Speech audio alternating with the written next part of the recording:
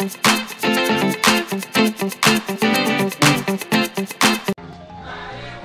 everybody, welcome to another edition of Wednesdays with Larawana, right here on CanWannaBuy.com. Each Wednesday we bring you the latest in recreational and medicinal marijuana news and information.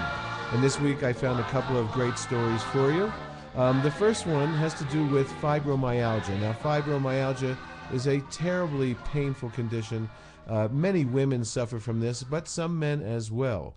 But I found an article that talks about the top 4 marijuana strains for treating fibromyalgia. Does marijuana help fibromyalgia?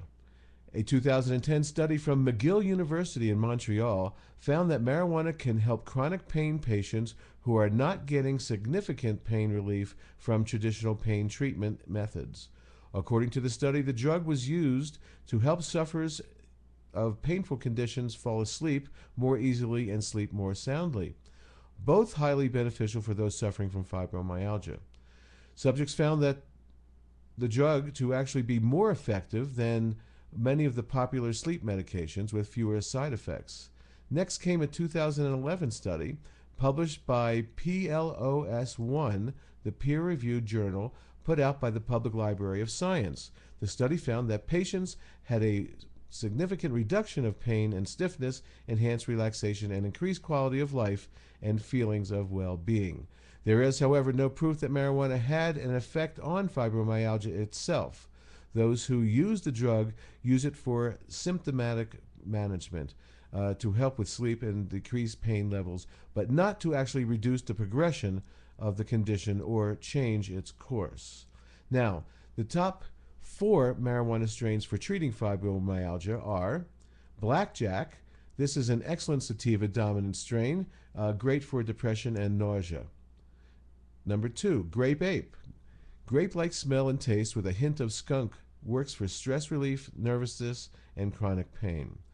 AK-47 crossed with blueberry. It's an auto hybrid. This has a sativa punch of the AK with the pain-relieving qualities of blueberry. And finally, Blue Dream. This hybrid is great for relaxing and daytime pain relief. Light, smooth blueberry and spice taste. So, next up we have for you, scientists explain why marijuana users never overdose. And this is from leafscience.com. Scientists have discovered a molecule in the brain that may limit the effects of too much cannabis. Marijuana has never been linked to an overdose death, and new findings may explain why. Published in the journal Science, French researchers have identified a natural hormone that reverses marijuana intoxication in rats. In an interview with WebMD study author Dr. Pierre Vincenzo Piazza, he explained that rats exposed to THC showed a dramatic rise in brain hormone called pregnenolone. This hormone also seemed to prevent marijuana's intoxicating effects.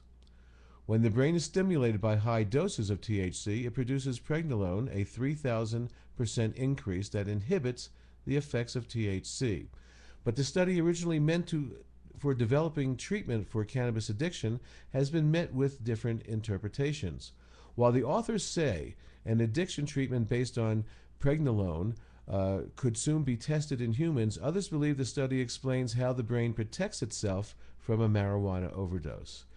By binding to cannabinoid receptors, THC triggers the release of pregnenolone, which in turn weakens the THC's action on the receptors, a negative feedback loop that could prevent marijuana users from getting too high.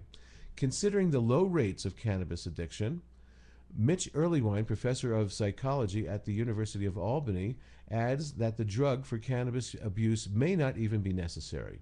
Although the authors pitched this as a novel way to treat cannabis abuse, it's actually superb, if partial, explanation of why cannabis appears to have no potential lethal dose and why its capacity for creating addiction is more like caffeine than that of any illicit drug. Scientists have been studying pregnenolone since the 1940s for conditions like stress and arthritis, but only recently has the hormone caught the attention of the cannabis researchers. While the pregnenolone pills are sold as supplements, Dr. Piazza and his team are now working on how to deliver the hormone in higher doses. Now, I also found a great little rules of the circle. If for those of you that are coming to either Colorado or Washington for the first time to enjoy the benefits of legal adult marijuana, not medical, but recreational, these are the rules of the circle. Number 1, puff, puff, pass. Number 2, first pass should be always made to the left. Number 3, whoever packs the bowl or bong or rolls the joint or blunt sparks it. No exceptions. Number 4, do not steal lighters. And number 5, never break the rotation. The circle is sacred. So that's Wednesdays with Larawana for this week. Don't forget, every Wednesday right here on CanWannaBuy.com, we'll bring you some light stories, some medical stories, and some recreational information on marijuana legalization and medical marijuana. So we'll be back next Wednesday. Peace and love, everybody. Peace and love.